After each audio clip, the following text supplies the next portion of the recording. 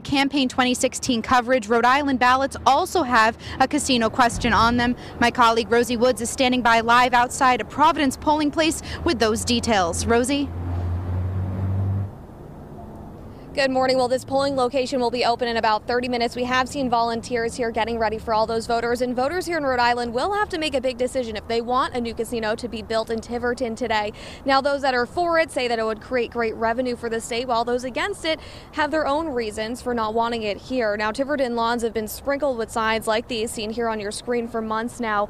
And if question 1 is approved, Newport Grand Casino would be moved to a new facility 400 feet from the Massachusetts border.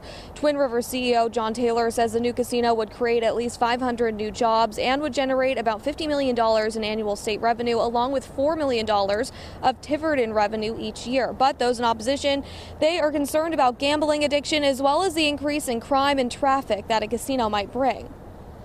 We're optimistic that voters will be supportive on Election Day. The only thing that's going to stop this casino is the people of Tiverton. Now, the casino has to be approved statewide, but it also has to be passed in a separate local question on Tiverton ballot. So we will keep you updated on this. Live at the Mobile Newsroom, Rosie Woods, Eyewitness News.